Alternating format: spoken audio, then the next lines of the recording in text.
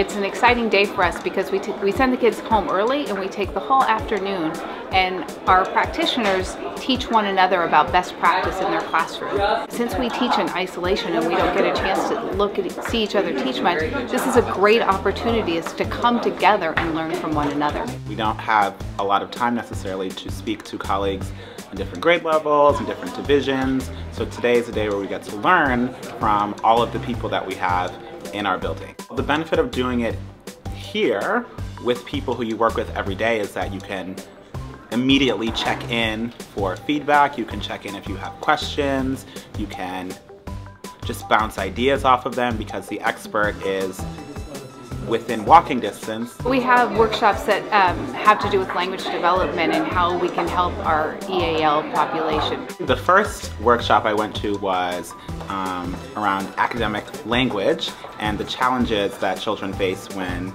they engage in certain texts that include higher level vocabulary, difficult sentence structures, and just lots of abstract language that they're not necessarily familiar with.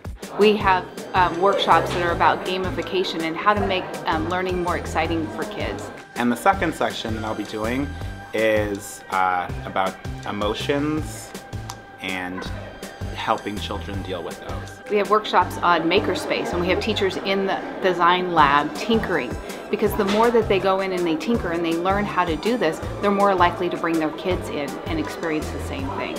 So a lot of hands-on opportunities for our teachers to do and to make and to create so that they'll bring those experiences to their classroom. This is some of the best professional development we do, because what teachers want when they go for professional development and they go to conferences or workshops is they want stuff that they can take back to their class and they can use on Monday morning.